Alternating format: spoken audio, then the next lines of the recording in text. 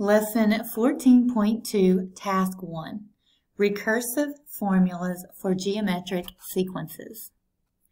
Explore recursive formulas for geometric sequences. In the last lesson, you learned how to write recursive formulas for an arithmetic sequence. With an arithmetic sequence, the recursive formula expresses the fact that you always add the same number to each term in order to obtain the next term. With a geometric sequence, however, you multiply each term by the same number to obtain the next term. You can use this fact to create a recursive formula for a geometric sequence. Alright, so the big difference, arithmetic sequence, you add or subtract a common difference to the next term.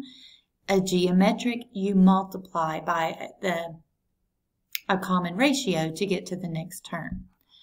Alright, so use this recursive formula for a sequence. A of 1 equals 3. Remember, A of 1 is your first term. So your first term equals 3. And A of n equals 2 times A times n minus 1. So 2 is going to be your common ratio. So 2 times your previous term, basically. Alright, so how could you explain in words how to find a term of the sequence using one or more of the preceding terms? Add 3 to the preceding term. No, 3 again was your first term. And this one says multiply the preceding term of the sequence by 2 to find the next term. A of n equals 2 times your previous term. So this one looks like the right one. Add the two previous terms together. No, that one would not work. Alright, B part says enter the term numbers 1 through 10 in column A. So you can see they've done that. Okay. In cell B2, enter the first term of the sequence. So remember, A of 1 was 3. And then to find the next term, you're going to do 2 times the previous term. So B2 represents the previous term. So 2 times 3 would be 6, would be this one here. Then we would do 2 times B3, 2 times B4, etc. Okay, so it says in cell B3, enter the formula 2 times B2 for finding the second term. Fill down the formula from B2 to B11 in order to find the first 10 terms of the sequence. Alright, so the sequence is geometric because you're multiplying. Because consecutive terms have a common ratio of, and if you go up here and look, you can see it's 2 times the previous term. So your common ratio would be 2. And it says, what is an explicit formula for the sequence? So an explicit formula for the sequence would be A of n equals 3 times 2 to the n minus 1. So it's always going to be your first term times your common ratio raised to the n minus 1. This would be your explicit formula for this example here. Alright, it says use the explicit formula to write a formula in cell C2 of the spreadsheet for calculating the first term of the sequence. The formula in C2 should use the term number in cell A2. Fill down the formula from C2 to C11 to find the first 10 terms of the sequence. Alright, so they're talking about this chart up here. So you could use what we just determined as that explicit formula, 3 times 2 to the n minus 1. But instead of n, you could replace that with the numbers over here that we're going from terms 1 through 10. And that would be your explicit formula. So for example, the first one would be 3 times 2 to the n minus 1. In this row, n is 1, so 1 minus 1 would be 0. So it would be 3 times 2 raised to the 0 power. And then you would do that for each one. Just use the formula to fill in the table. Alright, what do you notice about the terms you found in column C using the explicit formula and the terms you found in column B using the recursive formulas? Well, it doesn't matter whether you use the explicit or recursive. The terms in each row should always be the same. All right, so they're going to be the same because it's two formulas that's going to produce the same thing. It's just usually they're given different information. All right, so in general, what is the recursive equation for a geometric sequence with a common ratio r? All right, so it's going to be a of n equals r times a to the n minus 1. So you're going to have this formula here would be your recursive formula. All right, so it says, what is the 20th term of the sequence? Okay, so let's use our formula here and look and see. I'm going to use the explicit formula, and the explicit formula is 3 times 2, and then it's raised to the n minus 1. So the n minus 1, in this case, it says find the 20th term. So n would be 20. 20 minus 1 is 19. All right, and I hit enter. And that's going to give me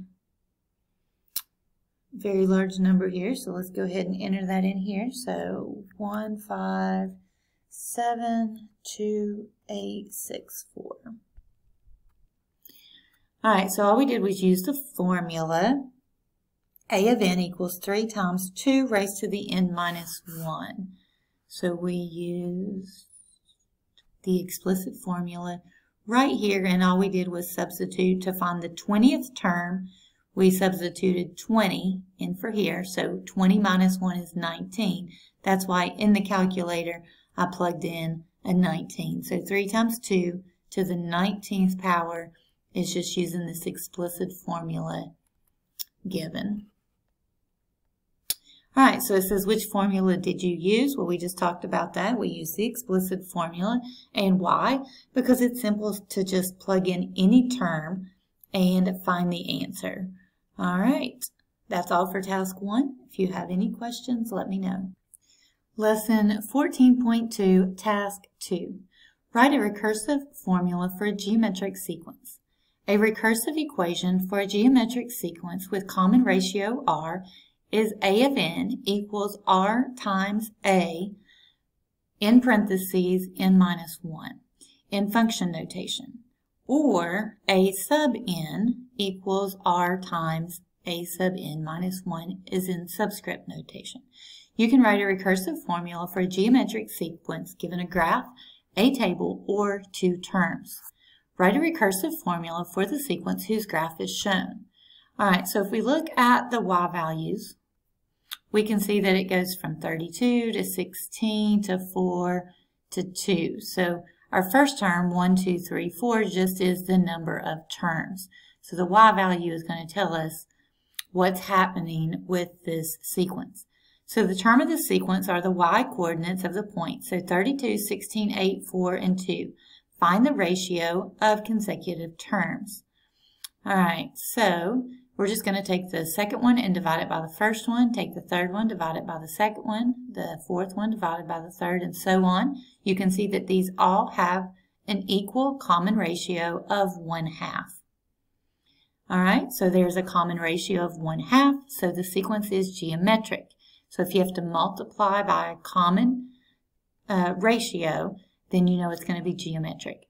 So using subscript notation, you can write a recursive formula for the sequence as a sub 1 equals 32. Remember, a sub 1 or a of 1 is always your first term. So we can see that our first term here is 32. And then a sub n, this is our general formula. A sub n equals 1/2, which is our common ratio, times a to the n minus 1. All right, so how can you tell from the graph that the sequence is not arithmetic? All right, with its arithmetic, it's going to make a line. So the points do not make a line, so we know it's not arithmetic. It would be geometric. How can you write the recursive formula in function notation? All right, so we know we have to have our first term. Our first term was 32. And then a of n equals 1/2 times a to the n minus 1. This is the only one. So this one has a first term of 2, so it has to be this one. And we know that the common ratio is 1/2, not 2. So that's the only one that it could be. All right, that's all for task 2. If you have any questions, let me know. Lesson 14.2, task 3. Write recursive formulas for geometric sequences.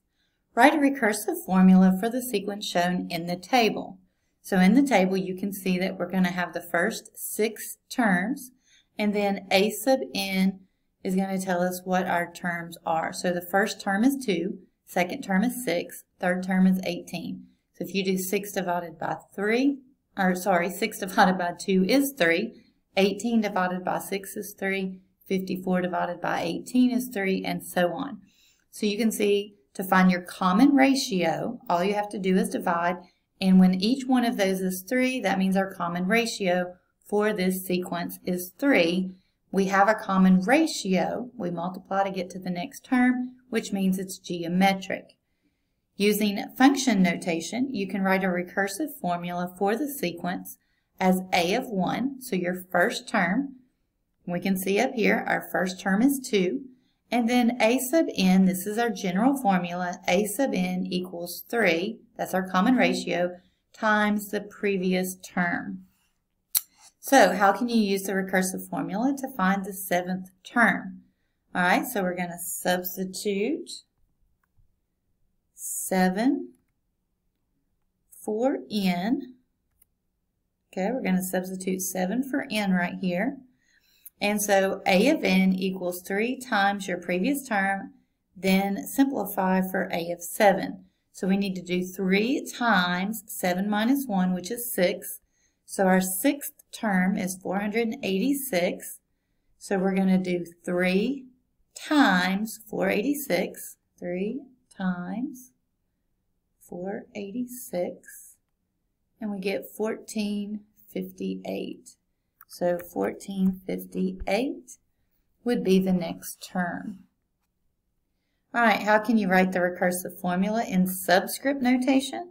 So it'd be a sub 1 equals 2. That's our first term. A sub 1 equals 2. And then a sub n equals 3 times a to the n minus 1. So remember, function notation and subscript notation are very similar. It's just 2 different ways to write the same thing. All right, that's all for task 3. If you have any questions, let me know.